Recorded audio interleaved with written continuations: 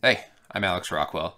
So the other day I posted a video of myself playing a short little guitar piece titled Waltz for Guitar by Frank Zappa, and I got some mixed reactions. I should have seen it coming, to be honest, because it's 12-tone music.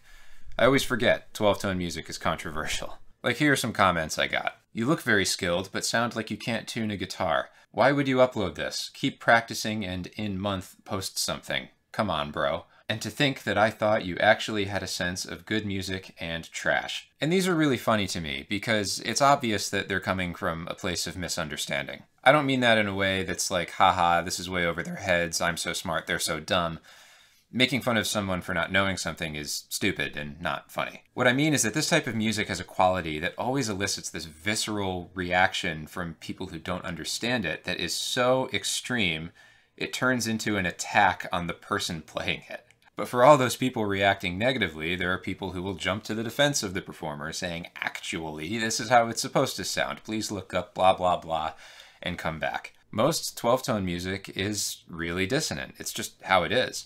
It's not designed to be beautiful. It uses compositional methods that are far removed from the tonal music most of us humans regularly listen to, and it takes a trained and educated ear to understand and appreciate this music. Therein lies the controversy. It's not pretty, and it's not accessible to the average listener, and therefore, it's self-indulgent garbage. So, we're going to talk about this Zappa waltz and the forgotten musical tradition that it comes from. Hopefully, if you heard me play it and immediately thought, this sucks, you can at least walk away with some more context and understand where it comes from. Maybe you'll be inspired by the techniques involved in composing this music.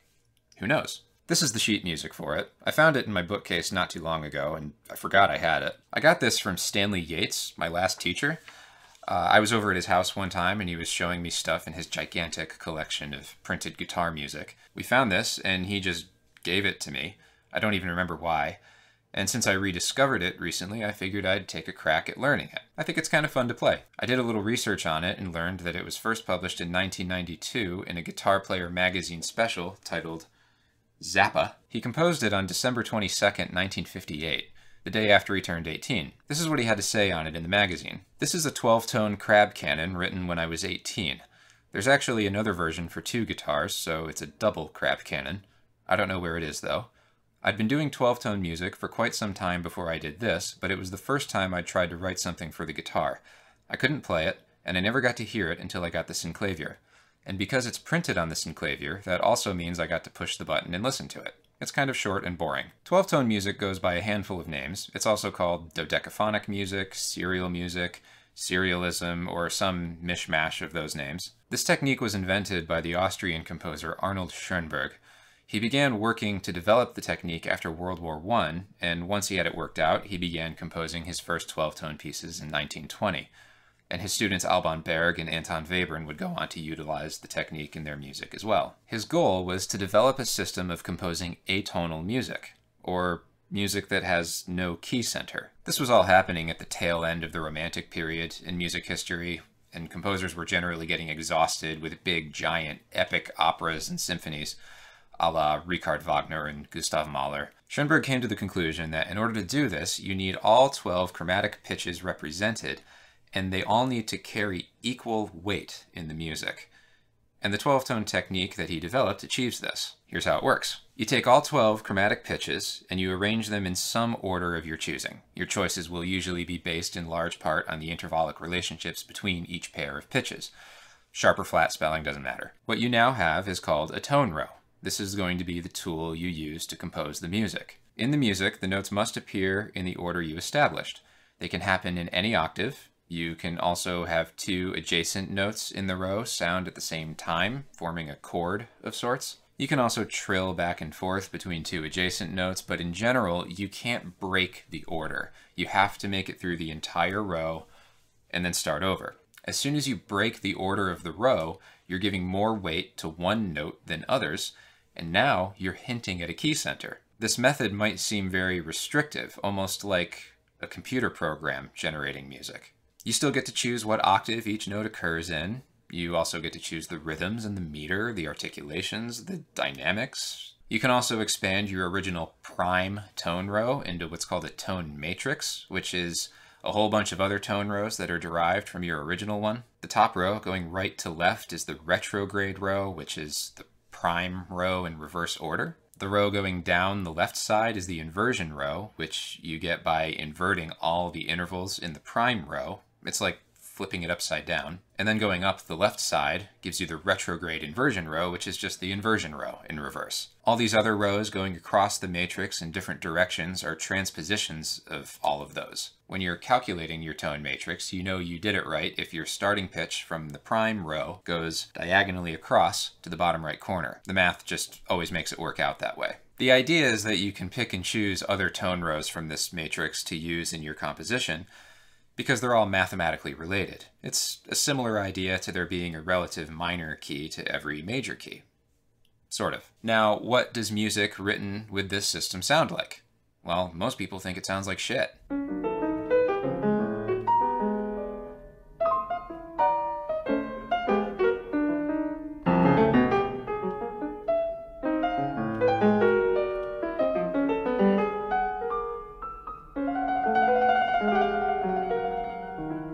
The thing is, it was never meant to appeal to the general public. There's a relatively small number of people out there who are hip to this stuff. Being able to do this at all was basically born out of the trend of increasingly dissonant and complex dominant chords over the 19th century. Schoenberg called this the emancipation of dissonance. As the ear becomes acclimatized to a sonority within a particular context, the sonority will gradually become emancipated from that context and seek a new one.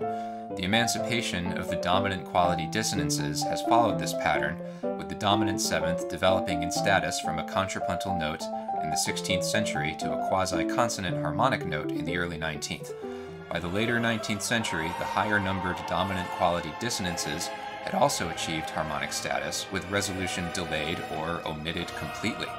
The greater autonomy of the dominant quality dissonance contributed significantly to the weakening of traditional tonal function within a purely diatonic context. A fear of dissonance in music sort of melted away among musicians, and for many, the emancipation of dissonance was likened to the emancipation of humanity. Duke Ellington once said, "That's the Negro's life. Hear that chord.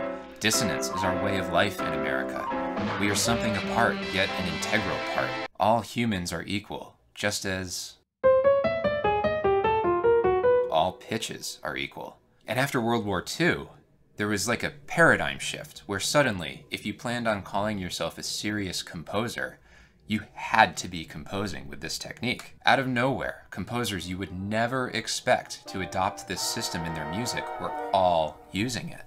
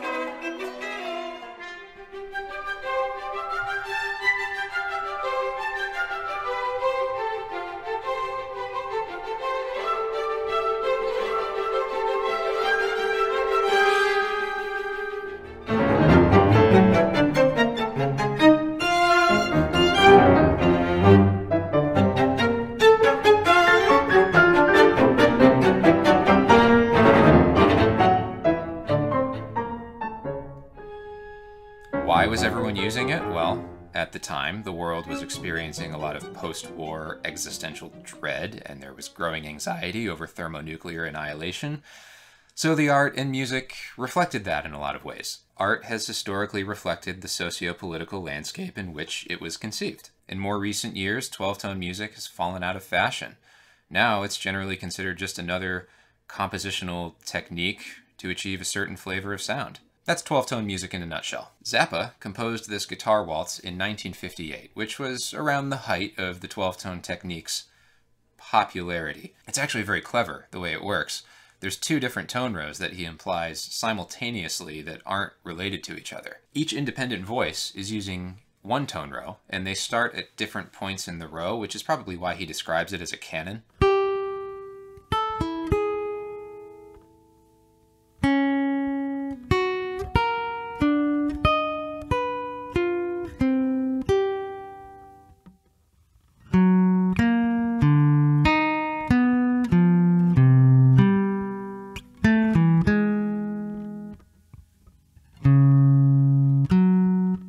But when considered together, they form another tone row with no repeated notes.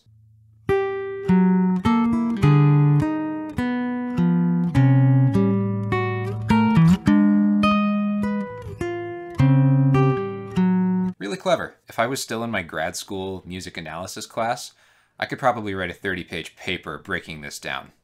Yeah. Sexy stuff. What else did Zappa say on it? I'd been doing 12-tone music for quite some time before I did this, but it was the first time I tried to write something for the guitar. I couldn't play it, and I never got to hear it until I got the synclavier. Okay, that's cool. Zappa was a bit of a latecomer to the guitar.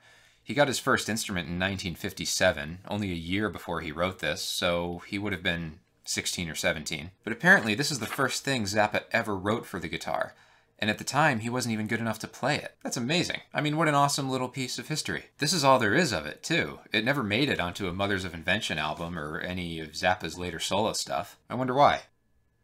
It's kind of short and boring. Yeah, it is, isn't it? Well, I just wanted to share this and nerd out about it a little. I'm sure Zappa fans will dig this, plus you got a primer on 12-tone music. People don't realize Frank Zappa was just as accomplished an avant-garde composer as any of the textbook names of the 20th century. Milton Babbitt, Pierre Boulez, George Crumb, Georges Ligeti, etc. Except instead of writing for classical ensembles like all of those people, Zappa's preferred medium was a rock band. So I hope you enjoyed this video. If you want to support the creation of future videos like this, the best way to do that is to purchase an exercise book from my store. I have several available in print and PDF that focus on different fundamental aspects of playing music. I also offer private Zoom lessons to people around the world, so if you want to know about my availability, feel free to reach out directly. As always, thanks for watching, and I'll see you in the next one.